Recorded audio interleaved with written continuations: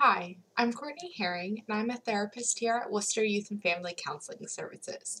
Today I will be talking a little bit more about anger warning signs, and I'm going to use an analogy of a stoplight.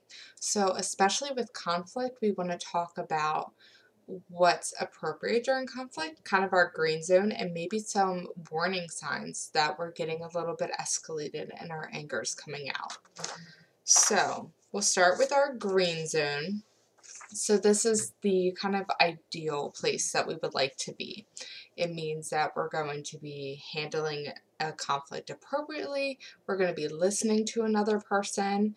So in the green zone, we're using our I statements. I feel embarrassed that this happened. I feel angry because. When we're using I statements, it's a little less intimidating to the other person, and it encourages healthy communication.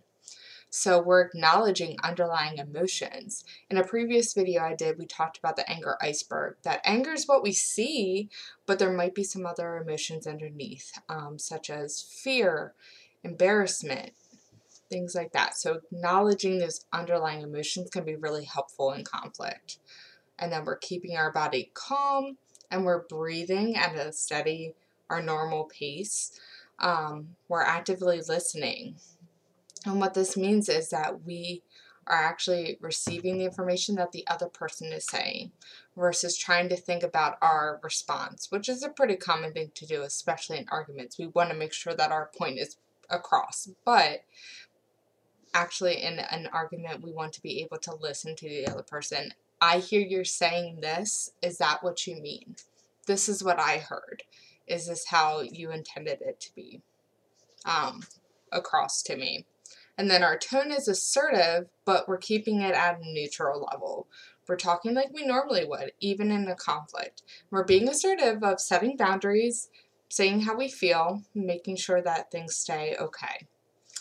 So when we're going into the yellow zone, these are maybe our warning signs that we need to take a second.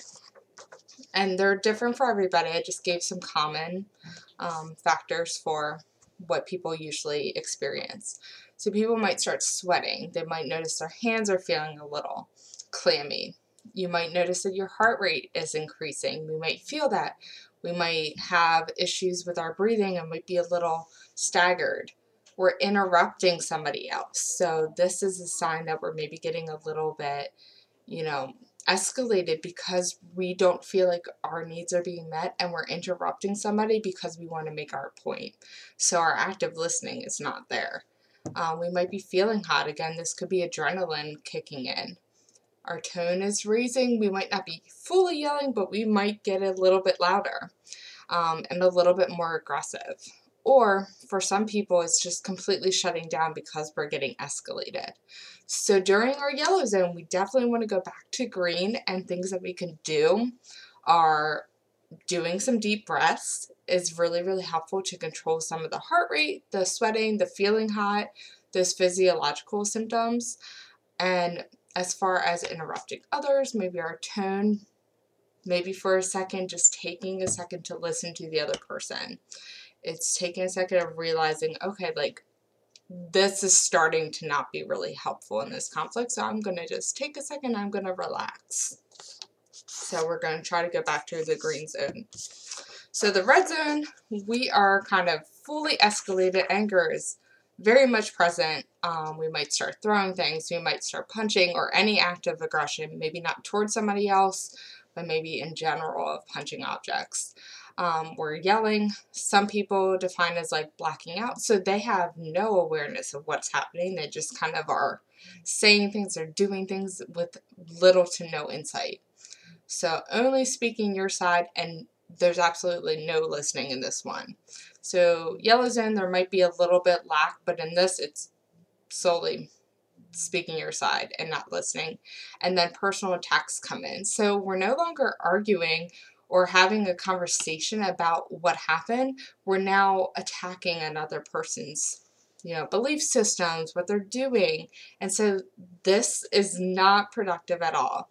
There's never going to be a resolution when we're in this red area. So what we want to do is to buy ourselves some time to calm down, So what can be really, really helpful in this, maybe even to get back to yellow, maybe eventually get back to green, but for right now we just want to keep everybody safe in this situation. So it can be walking away, of saying, right now this isn't helpful, I'm out of control, I'm going to just walk away. And if we can't verbalize that, being able to remove yourself from the situation. Um, in this area, particularly for like the punching aggression, sometimes like really vigorous exercise can be helpful. Doing jumping jacks, running around, things like that, to kind of get some of that out in a healthy way without attacking somebody else. So in our red zone, we want to just eliminate the conflict right now and eventually come back to it, which is our most important piece. If we walk away from an argument, we want to come back when we're calm to readdress it. Because what happens is if we don't, it just kind of gets stuffed down and we're more likely to reach the red area more quickly with people.